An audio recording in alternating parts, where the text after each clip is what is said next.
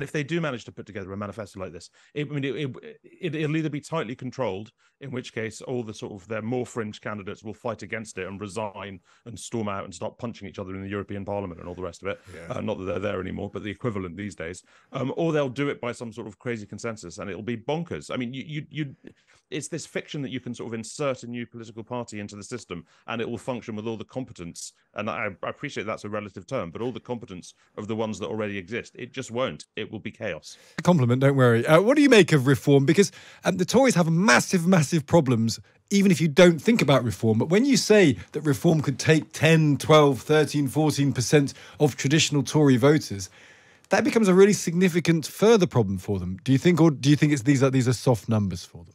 No, it's absolutely a problem for them, but that's all of what it is. I thought it was very interesting, Alex Phillips trying to sort of fight against the narrative that the whole point of Reform UK is to damage Conservative chances. That's all it's going to do. You know, there's no prospect of them winning any MPs, I wouldn't have thought. The big problem they're going to have, though, which parties like this always have, Reform UK is talking about perhaps putting up candidates in every seat. Who are they going to be? There's this sort of like vague humming belief, oh, they'll all be basically Richard Tice or Nigel Farage. They won't. There'll be a lot of maniacs. Yeah. And I don't say that in a particularly pejorative sense, because there always are.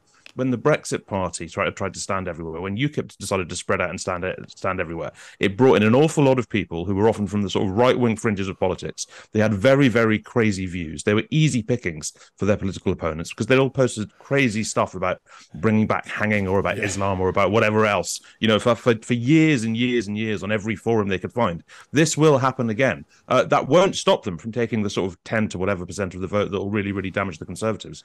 I just, as ever with this particular sort of political fringe, I just don't really know what they're after, because everything they do hampers the chances of the bits of our politics that they like more and helps the chances of the bits they like less. And what they really get out of it. The idea of somebody from Reform UK or whatever it's called now blaming other people for the chaos of our politics for the last 10 years is just kind of preposterous. Well, also, I said to her, Alex Phillips said, oh, we've got some quite left-wing policies. And I said, well, do you want to name one? And then she said, oh, we might consider nationalising some energy companies. And then actually, I better not say any further because we haven't written a manifesto. And that's the problem, because if you come together as a sort of anti-establishment-ish, anti-immigration conglomerate, you've then got to have policies about all sorts of other things, and getting everyone to agree on that, presumably, is quite tricky. Yes, exactly. I mean, I think I don't remember which election it was. I think it was the 2015 election. The Green Party's manifesto was one of the maddest documents I've ever read, because it had been put together by committee and was suddenly sort of thrust into the limelight. And if they do manage to put together a manifesto like this, it'll either be tightly controlled, in which case all the sort of their more fringe candidates will fight against it and resign and storm out and start punching each other in the European Parliament and all the rest of it. Yeah. Not that they're there anymore, but the equivalent these days. Or they'll do it by some sort of crazy consensus, and it'll be bonkers. I mean, it's this fiction that you can sort of insert a new political party into the system and it will function with all the competence. And I appreciate that's a relative term, but all the competence of the ones that already exist. It just won't. It will be chaos. Edwin, if you were advising Rishi Sunak, would you be worried about reform, though? Because they may not do anything for themselves, but by just existing, they could make a bad problem worse for the Conservatives trying to win votes in marginal seats. Well, they're not a new threat. I mean, it's a new name. It was launched, 3 years ago? But something like that, fringe parties on the right of the Tories have always been around. And certainly in 2019, we saw them off pretty effectively. Will they drain some votes from Conservatives? Yes, probably. Is there a shortage of candidates? No. Hugo is absolutely right. There are enough lunatics out there, absolutely bonkers, to be quite entertaining and exasperating people when it comes to the election. And in many seats, they'll take maybe about 10%. In many ways, that's not the Tories' problem. The Tories' problem is losing votes to Labour or Labour winning seats from the SNP in Scotland, and therefore having enough to form a government, which hasn't been a possibility for them for some time. I mean, you saw the Tories saw them off in 2019 by doing a deal with them. They basically said, don't stand. And because they wanted Brexit so badly, and they thought Johnson would deliver it, they didn't stand. That's how the Tories dealt with the problem. Yeah. I guess the problem is if they stand in 200 places and they take 10% off in every seat, Tories are always struggling. I mean, this is not good news for the Tories, is it? Yeah, well, you put your finger on it a little bit earlier, which is that actually back in 2019, they had a policy. And they'd had a policy which had been in existence for a very long time, which was to get Brexit done.